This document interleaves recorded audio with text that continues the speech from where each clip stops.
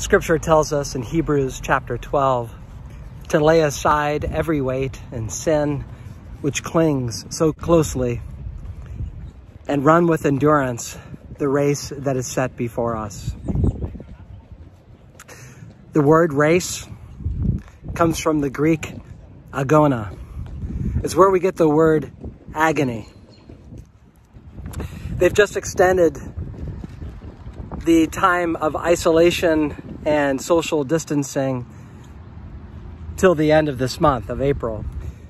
This indeed is, as President Buss recently said, not a sprint, but a marathon. The forerunners that went before me, who gave me advice about running the marathon, told me that the race might begin on pure adrenaline.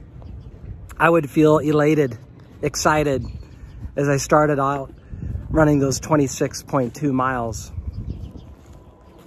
At some point, you start to settle in and you feel strong after a few more miles. And then you begin to question why you are out there a little bit.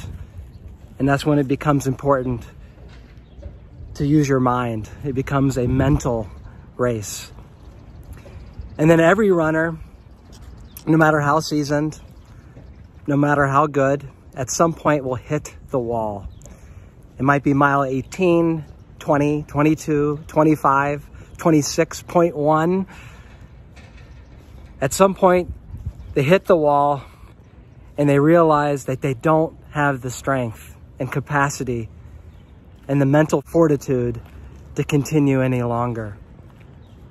This is when a runner must not run just by virtue of their training and their physical strength or their mental discipline, but now they must run with their heart and their spirit, believing they can do it, listening to the fans cheering them on, and for the joy set before them cross the finish line.